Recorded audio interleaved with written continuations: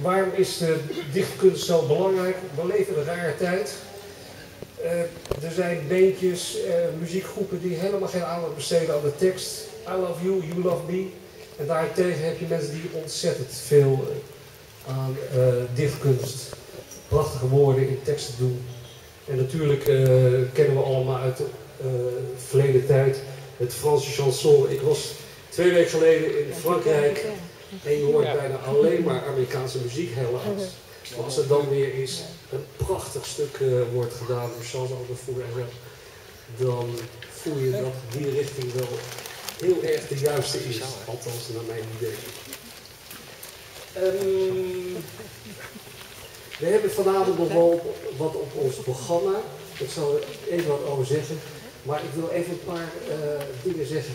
Zet u alsjeblieft uw telefoon of uit of op stil, want het is voor de muzici, die worden zo uit hun concentratie gebracht. Dus vergeet u dat als